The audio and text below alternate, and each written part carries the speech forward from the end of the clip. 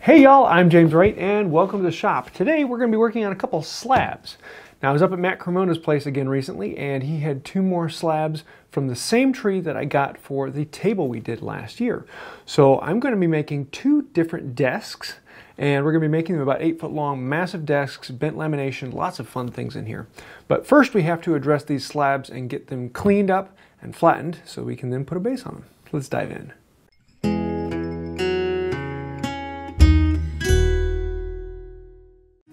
Welcome to Slab Mecca. This is Matt Cremona's backyard and he has a pile of slabs. This is a red oak tree that he chopped down many years ago and it has been drying for many years in his yard.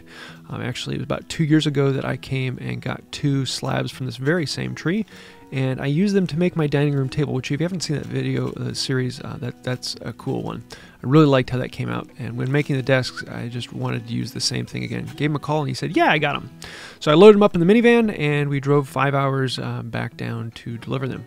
They've been sitting in my shop for about 5 months now, just drying and acclimating to the shop, and now they are to the point where I'm ready to start working on them. Before we go any farther, we need to actually find out, are these twisted, are they bumped, do they have anything that needs to come down? There's always some big high spots, and so I'm going to start by identifying those high spots where it's twisted, usually around knots and other things where it has lifted up. And I'm going to bring in a scrub plane and focus on those particular high spots. I'm not going to work on taking the whole thing down right now. I just want to get the really high spots down to a true level and bring everything within an 1/8 inch or so of flat from one spot to another. And then eventually these high spots are just going to expand and expand and expand until they cover the whole thing. And you're just hitting the high spots. Don't worry about things being too low. Here, this piece was actually flexing, and later on I actually cut it off. I don't think I have footage of cutting these boards to width, but you know, it's cutting, so that's kind of boring. Bringing in a large straight edge, it'll allow you to see any other high spots. Here there's a knot coming up in the middle, and that just created a nasty high spot. The scrub plane takes it down rather quickly, and as you can see, that high spot just gets wider and wider until it's a large flat spot. Now I've done most of the slab at this point, and I'm just detailing things. I'm making sure that everything is twist free. I'm moving the winding sticks back and forth on the board so that I can see different things from different points. And around this time I'm going to start bringing in the jointer plane. This has a large bed on it, so it will ride over the low spots and just hit the high spots. And this way it will coast over it and smooth the board out a little bit more. This is what actually brings it down into nice and flat. And this board is really flat. I mean, it's probably within about 30 seconds from end to end. Though that depends on the moisture and how things change over time. But I'm very happy with how I got this down. Now that we've gotten it mostly flat, I'm going to bring in a smoothing plane and smooth this whole thing down. I'm going to spend a good bit of time with my nice smoothing plane. Now, one of the things I'm running into on this slab is the grain is going all different directions. So sometimes I'm pushing, sometimes I'm pulling, and I'm just reading the grain and making sure I'm going with the grain. And sometimes I will plane up to one point, and then I'll turn around and I'll pull up to that point, and going back and forth between the two, and just always reading the grain. And then with the smoother, I'm just going to come in and make everything butter clean because I am going to be taping this off so that we can pour epoxy into these voids. I'm just going to smooth it all down and get a clean surface for that tape to adhere to. Each side of the slab took about 2.5 to 3 hours to flatten down, and so I had 4 sides to do, so this was 2 solid days of flattening work, and it was well worth it. Really kind of joyful. But yeah, once we get this all smooth, then we can start cleaning it up and pull out the vacuum for this because I want to get all the dust out of this. Once I start putting tape down on this, I'm not going to have the chance to vacuum it out. So we're going to get out all the grooves and crevices and really spend some time cleaning this out. I'm going to bring in a toothbrush and a couple other scrub brushes and work into all the grain and get rid of anything that's loose. I don't want anything to float around in the epoxy. I want to make it as clean as possible. And this I probably spent about 15-20 minutes just scrubbing and vacuuming and scrubbing and vacuuming and getting it as clean as I possibly can.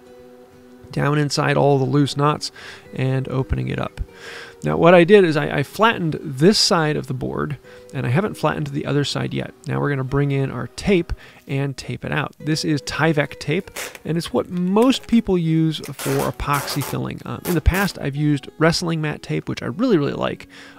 But in this case, I wanted to try out Tyvek tape that people have really been talking back and forth. And it has some very nice things to it, in that it has a good adhesion.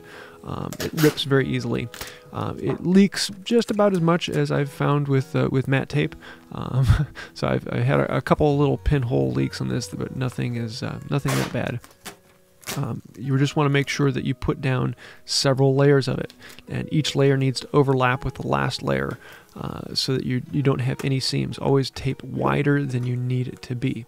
In this case, I have several voids that are fairly large, so I want to actually support the back of those. If I just put tape on them, they will sag, or that will cause a point for leakage.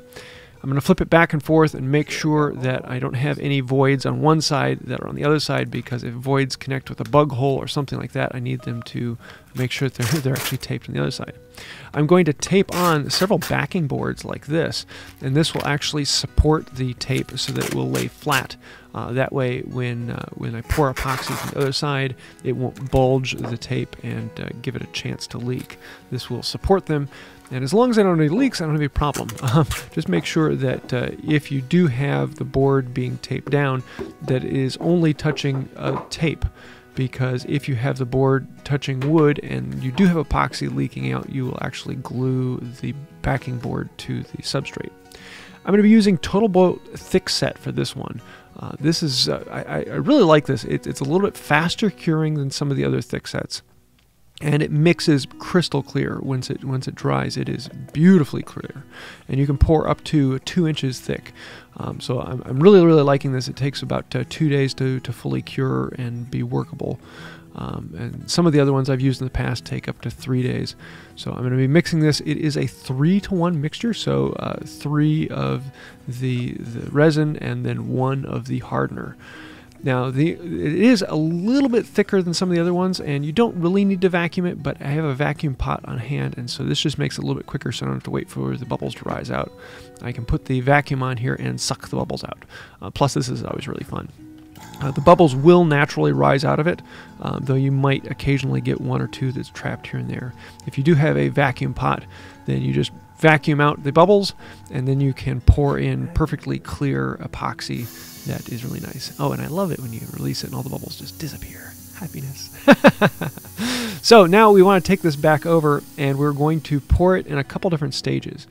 We're actually going to pour just a little bit in the bottom of every void and hole. And what I want to do is I want to let this cure and set. And that will fill any cracks. So if there are any leaks, this will fill those leaks so that nothing comes through in the future. It just puts a bottom layer in there. In the table, I actually did this with the first layer of epoxy. I put some tint in it so you could actually get a blue bottom on this one. None of the voids in this one are big enough to really see all the way through, so I'm not going to tint the bottom on this one. I'm just going to put in this case, it was about 2 liters that I put in as a base coat. And then I can come in and pour the rest of it. And it was about a gallon, so just over a gallon in each of the slabs. And we can pour them all in and fill it up, let them sit, and once it is cured, we can peel off the tape. One of the things I wasn't as happy with the Tyvek tape is that it tears too easily. So I'm kind of 50-50 on Tyvek tape or matting tape. Some people really like it, some people don't. They're both very expensive tapes, but they both do great work. The Tyvek tape is easier to put on, but harder to take off, and the wrestling mat tape is harder to put on, but much easier to take off. Once that's done, we can flip it over and flatten it down.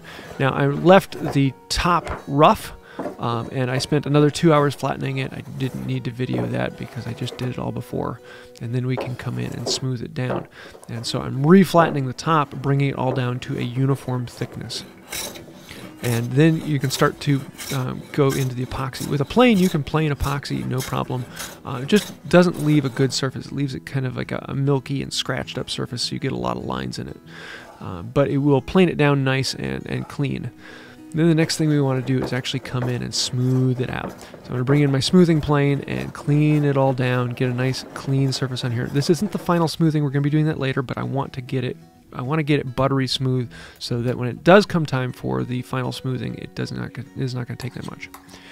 For the epoxy, it's actually really nice to grab a card scraper or a cabinet scraper and sharpen it up really nice and get a really good burr on there, and you can clean up epoxy phenomenally well, to the point that you can get epoxy back to clear with just a bit of polishing compound after the card scraper.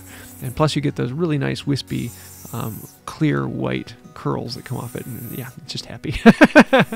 So I hit this whole thing with card scraper, get it down nice and smooth, and we're ready for the next step on this basically. Next time we get together, we're actually going to start working on the base and the structure on that. We have some lamination to come through in the future, as well as a lot of joinery on this. It'll be a little bit more simple than the table base, but I think it will be a fun one that will fit this slab really well. Yay, we're getting there. 2 of these to do. Well, I'll see you for the next video. Happy curls. So there you have it. We have these 2 slabs that are cleaned up, they're filled with epoxy, they're flattened on both sides, and now we can start working on putting a base on this. I know going into a whole video of just pouring epoxy and flattening slabs really isn't that amazing, but I wanted to actually talk through the steps of this and what I was thinking and why we're going this way. The next project will be starting to work on the base and doing some of the joinery for that. So with some guessing, it's going to be around 6 or so episodes long to make this whole thing. We're going to be making 2 of these side by side, and it is going to be a lot of fun. I'm hoping to have the plans available for this later on. I'm waiting until I figure out some more of the design. Is that something I'm just going to work through? So one of these is basically a prototype, and the other one is more or less the finished project. 8-foot long, massive slab top desks, around 200 pounds each slab. So this is going to be an incredible project. If you do have any questions or ideas or thoughts of how you think I should be doing this, let me know those down below. And we're going to have a little bit of fun with this in the future. So I hope you liked this. If you did, please hit like, comment, share, subscribe, ring the bell. All those fun things really do help out the channel, and thank you for that. So that'll do it for now. And until next time, have a wonderful day. Most people hope that they don't end up on a cold, hard slab someday, but for me, that sounds like a good time.